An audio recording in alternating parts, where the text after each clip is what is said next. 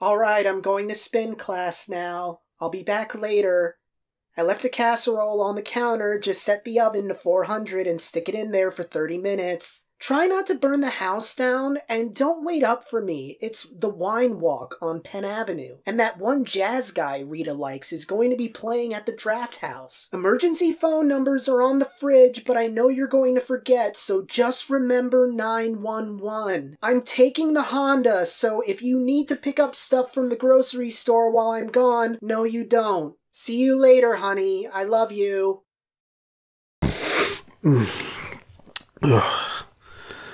Honey, did you say something?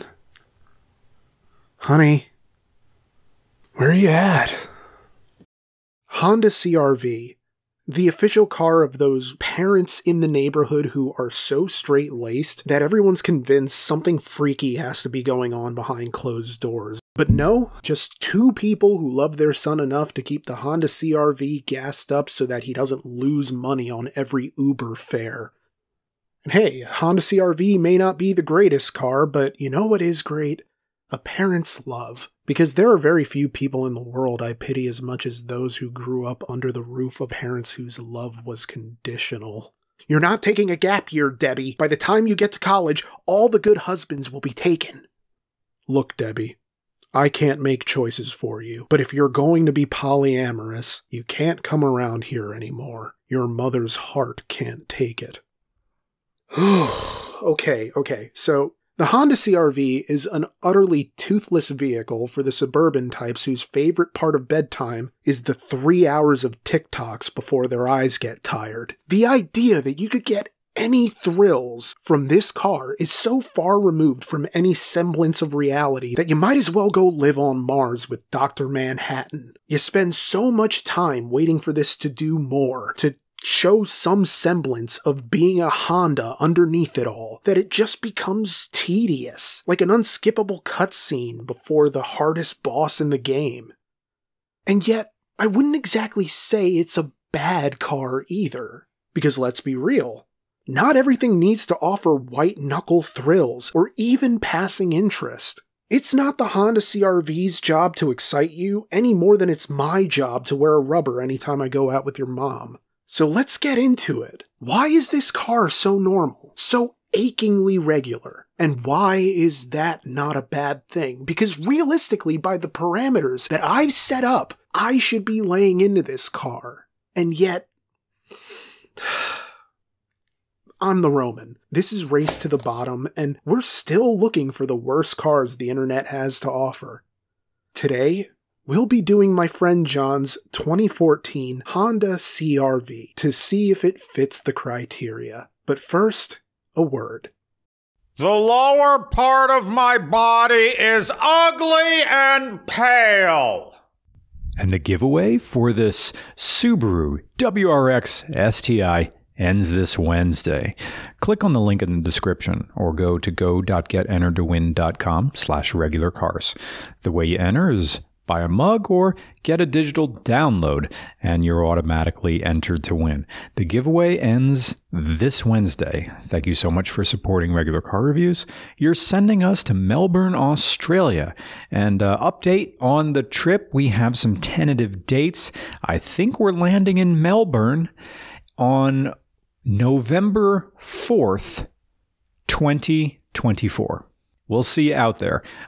Events for where the RCR car meet is going to be in Melbourne. We have yet to decide that, but thanks to these giveaways, we are traveling internationally. Anyway, back to you, Nick. Used to be a Honda bro, then I got wet at 24. Gonna drive this till the kids are grown. No! You don't make lemonade with the Honda CR-V. The Honda CR-V is the car you drive when life doesn't even bother giving you lemons in the first place, because life is sitting in that comfortable little nook where nothing is really happening, good or bad. It's like living in a state of complete and utter neutrality at all times, because what could possibly excite anybody about this car? This has been around since 1995, and I can tell you right now, it probably wasn't even in the top 25 things to come out that year. Hey, you reading that? Yeah, well, you don't have to pause, but pause. Yeah, and that's just off the top of my head.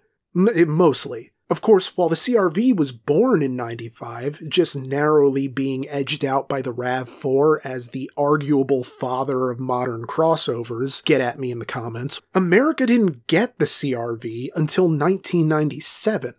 And I'll tell you right now, it would have even less of a chance at top 25 that year.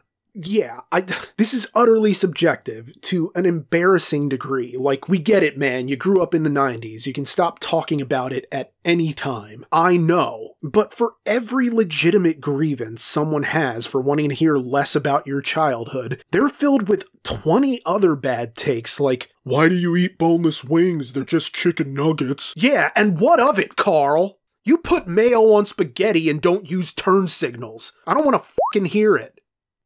But for everything that I could say about the Honda CR-V, I'm going to tell you one thing. Well, before I tell you a whole bunch of other things. It's an utterly fascinating car. Because it offers the kind of dichotomy that should be studied in business school. It's so bland, an infant could safely ingest the trim pieces. But it was successful, wildly successful even. Still is, really. But in 2014, the model year of this CR-V, Honda surpassed 3 million lifetime units sold. For a time in the early 2010s, this was the best-selling SUV domestically. Full stop. This thing swept the hearts and minds of the public like you would not believe. Or maybe you would believe it. I'm not in your brain. I don't know. But it was successful beyond imagining. Even as you wonder what you're missing about it that everyone else is seeing, this is the everything everywhere all at once of cars. But to treat its success as a mystery would be to ignore what actually made this worth getting in the first place. It's an SUV that drives like a sedan while being more practical than one. It offers more room, greater versatility across different driving conditions, and comparable, if not better, fuel economy to a 2014 Honda Accord, making 23 city and 31 highway to the Accord's 21 city and 31 highway. So you can see how this fourth generation model would be popular, particularly in a post-cash for clunkers world. It was affordable, hovering in the low to mid-20s for a base model, with reliable build quality that holds up well 10 years on. Case in point, max towing capacity is around 1,500 pounds. That's enough to avoid having to get something larger if your hauling needs are substantial enough to need a hauler, but not substantial enough to warrant a pickup truck. It also handles surprisingly well. I mean, I guess I shouldn't be all that surprised, but this grips the road and corners better than some sedans I've driven. No slip and slide feeling, where you ease on the brake and pray. There isn't the same sense of lag and stagnation I felt in some of the other SUVs I've done for Race to the Bottom. It's a self-assured kind of car that's accessible both to confident drivers and, I would imagine, to people who are learning the ropes. In that sense, it really is a car for the whole family. But at every turn, I'm struggling to find anything truly compelling here. Thank you, Sammy. I completely forgot about that. It's the future in 2014. Oh, yeah. Compact disc, digital audio, text.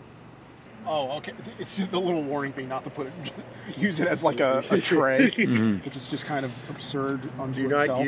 It is not the stash in the dash. Do not use the handgun. Well, it's like one of those common sense things, but they have to put on there anyway to cover their ass, like not eating a silica gel packet. Right. It's not really a trick. The only hidden parking feature in the interior is that it's got the observe the kids mirror here. Oh yeah. I mean, no parent who threatens that actually ever wants to turn the car around, because it's just a whole bunch of... Well, unless they actually don't want to go on the trip they're going on. Honda CR-V. Oh, nice. My DoorDash is here. It's fine if you just want to go places, but it leaves a lot to be desired if you're looking for something memorable. It's a boring car. With a capital B. because it's representative of a time in one's life where boredom is preferable to the excitement of uncertainty. It's automotive Ativan. I mean, what can I really say? Now, 2014 was the last year before the big refresh where a lot of the components were redesigned, and this got a CVT. For the most part, 2014 offers you reduced weight, longer gearing, and a 2.4-liter inline-4 making 185 horsepower and 163 pound-feet of torque matched to a 5-speed automatic transmission. And look, it's enough. It's enough for the rote practicality of such a domesticated driving experience because really, there's no separating this from its practicality. For a car whose name stands for comfortable runabout vehicle, this 4th-gen model is pretty much what the name implies. Real-time all-wheel drive, seating for 5, vehicle stability assist, motion-adaptive electric power steering, and ride quality as stable and unsurprising as a good marriage ought to be. But again, you cannot get around the appliance-like function here. For as dependable as it is, I can imagine growing to resent having to drive this every day, if for no other reason than that it reinforces how the days just seem to run together.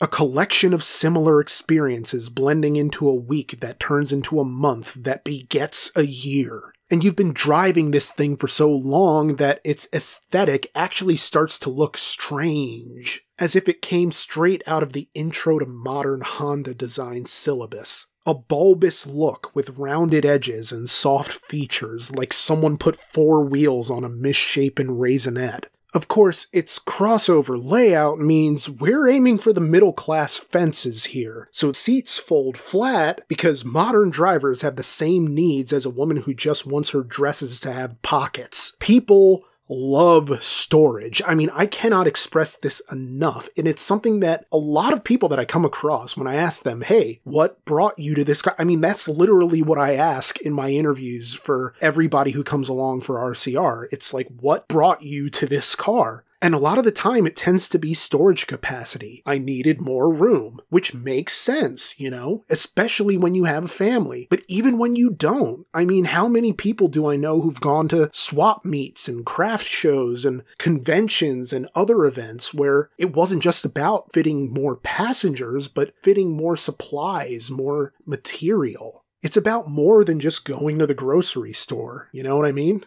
So people are going to get down with this car because it's got room, but it's not enormous. I mean, if you're really about that life, you could probably live in this if you really wanted to try. I mean, you wouldn't live well, but there's room enough here to start a YouTube channel where you post videos of your nightly routine, prepping for bed in the CRV you call home. As you settle in at the Cracker Barrel parking lot, cover up all the windows, plug in a hot plate, and make top ramen to a 6-figure audience.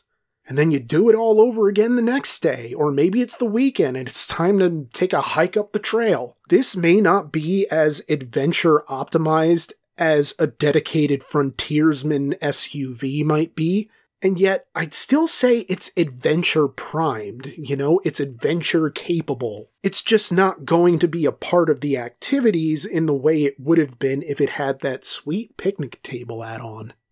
No, this just gets you to the adventure. I mean, I suppose you could off-road this if you really wanted to, but it just seems like something that this wasn't really designed for. It will take you to where you need to go, and then it takes you back to safety once the adventure is done without ever really factoring into the events themselves, like the Eagles in Lord of the Rings. I guess the worst thing that I can say about the Honda CR-V is that it's so completely forgettable that it could be argued one never truly drives it at all. You just sort of arrive at your destination with no working knowledge of how you got there, what you were even there to do, or why you have blood on your hands and a stranger's cell phone in your pocket as the world turns black around you and all memory of hostile encounters bubble away like sea foam on the shore. You're left to piece together the fragmented embers of a burned experience you don't remember, to figure out how many times this has happened, how much carnage you've left in your unwaking state, and seek penance in the redemptive light of a brand new... Oh, that's right, I was here to pick up my prescription. So John's model here sits at around 56,000 miles or so, and so you're not really going to run into any mechanical shortcomings here. I mean, really, the only thing wrong with it is that the antenna doesn't always work. It's aftermarket because the OEM one got ripped off in an incident. As John tells me, when it came time to go looking for a car, his wife had her heart set on heated seats, but not leather seats. They had to be cloth, with AC vents for the rear passengers, and I imagine more room for the rear passengers too. So they landed on this, and they named her Jean, because she thought of this as her mom Jean's car. But then the kids went off to college, and Mama wanted something cooler, because even soccer moms have standards. And John ended up with this after his Rallycross Mazda 6 crossed that rainbow bridge. So now John drives this for the time being. And who knows for how much longer. I know myself well enough to know that while this isn't a terrible car, it's something that would easily wear on me sooner rather than later because it's just so there. But how fair is that, really, to resent something for doing exactly what it was made to do and nothing more? Maybe this is what John needed. Maybe it's what we all need, you know? For crying out loud, I drive a 2002 Toyota Camry because I was sick of having cars break down on me and being broke all the time because of it. Funnily enough, when I had a Kia Rio with no power steering and I needed snow tires, John was the one who kicked in for him. He just had a bunch of snow tires laying around. It was like, here you go. And I'll always be grateful for that, even though I ended up burning out the clutch on the thing not too long after he gave me those tires. Ugh, life. But I really liked that manual transmission, for what it's worth, as I continue to shoot my credibility in the foot. But I mean, it's all in good fun, you know? Excitement is great, right? But you know what's really cool? The glorious simplicity of consistent, unbothered operation. There's real joy in that. Or there can be. A boring life doesn't have to feel like a wasted life. I mean, life as it is like trying to get through Infinite Jest. You keep hearing it's great, and in places it absolutely is. But the central theme seems to be confusion, and only getting what you want sometimes, and clinging to the promise that it gets better if you just keep wading through it. And yet, here's the thing. That attitude is going to keep you low forever. Forever. You can't look at life as something that has to be exciting, that has to give you what you want, or even that it's something that should give you what you want. I'm still dealing with that, of figuring out that, life doesn't really owe you anything.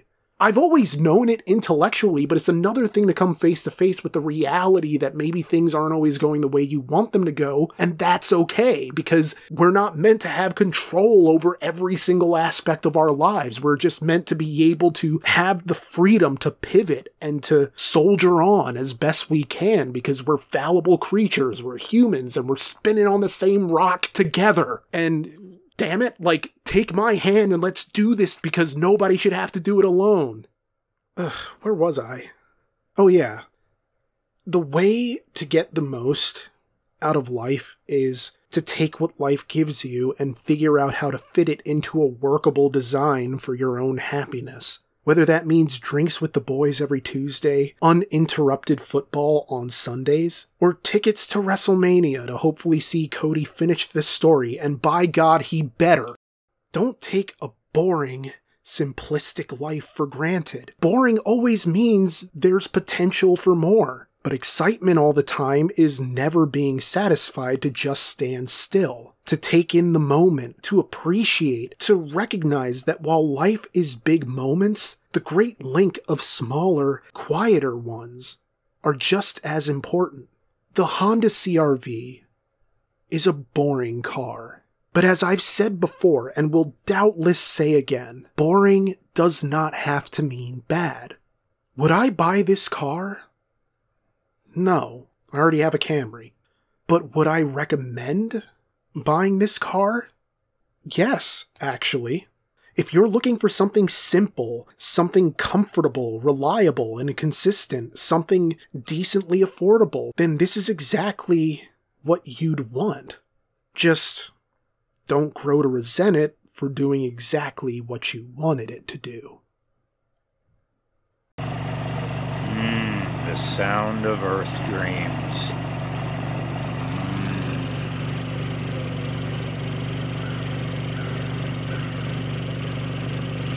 Okay, so it's been a little while since I've done the final rankings because, well, I mean, Freddy's didn't make the bottom 5. But did the Honda CR-V make the bottom 5? Well, let's go over what the previous standings currently are. Right now, winning the race to the bottom is the Nissan Sentra. Yes, this is a dub-in because somehow my brain blanked and said Toyota Sienna. Oh, jeez. I'm losing my mind today. At number 4 is the GMC Sierra.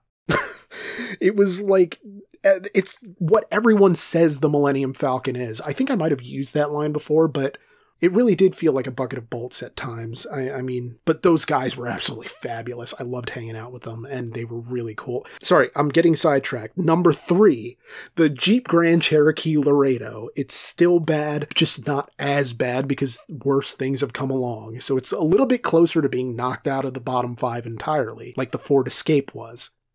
At number 2 is the Hyundai Tucson Hybrid, which sort of like this was just boring and, you know, eh. And at number 1, for the one that I liked the most out of the bottom 5, was the Kia Forte GT. Now, will the Honda CR-V actually make it onto this list? And after a lot of deliberation, no.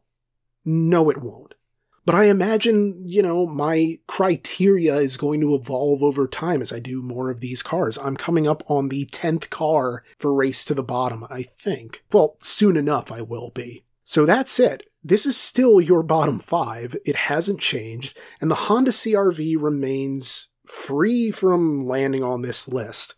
I'd like to thank John and Sam for coming out to film this car and for just being really cool guys. And if you think you have a car that can win the Race to the Bottom, send an email to regularcarstheroman@gmail.com. That's regularcarstheroman@gmail.com. Right now, we can only really accept submissions from people in the Northeast who are willing to drive to our area in southeastern Pennsylvania. But no matter where you're from, just send an email, and maybe in some future point when we're traveling, we can work something out. Or if you're willing to come from a farther distance, like, just let me know, you know, because I'm looking to continue doing this, and I really want to find a car that is just got no redeeming qualities to it whatsoever. I hope you enjoyed this video. Thank you for watching the show, supporting RCR, supporting Race to the Bottom, and just know that you're appreciated. Genuinely and authentically appreciated. Have a great week. Honda's driving right by. Honda CR-Vs, they're driving right in front of me. Why isn't she here? Supposed to get the kids at noon. I left like 5 messages. Hope she'll be round here soon. Said she wouldn't mess with Davey after the last time round. Gone on free tablets, what was that sound? And I'm thinking, Honda's driving right by. Man, I'm proper smashed I am, in the daylight. And I'm thinking, Honda CR-Vs, they're driving right in front of me. Can't see straight, forgot how to walk. Why's this accent so bad? Forgot how to talk. Honda CR-V, was it a blur? Click menu, check message. Could it be hers? And I'm thinking, Honda's driving right by. This parody's too obscure, they said. It's just for the YouTube. Honda CR-Vs, they're driving right in front of me. I'm so bad at accents, man. Took me a minute to remember that Hondas, they put their hood release way down on the corner. Yeah. Oh. It's a side pull. Nope. Oh. It's down by your left foot. On On the inside. No, that's your emergency brake. Yeah. That's your parking brake. There we go. It's down by there. It's one of those look down, turn in, turn up, turn your head over. And it's always the other way. Oh, it's always the other way? It's on the inside of the panel. You see the picture of the car with the hood up? Still no? Still no. Still no. Still Yep. no. It was a fucking scavenger hunt. Can you find the I feel like I'm looking for the clitoris. the fuel door? Oh yeah, it's right there. All right, it's literally 3 inches from there. I'm getting out. Fuck me. Still didn't see it? Oh, there it is. Yeah. Yeah. Okay. Yeah. Took me longer to find it. Yeah. What a pain in the dick. That. Why would you put it there? I don't know. Just. I guess so you don't accidentally open it, because that happens with Toyotas, especially that one over there. The hood release and the fuel door release are the same motion with your hand, and they're right next to each other. One's black, one's body color. Ah. Understand.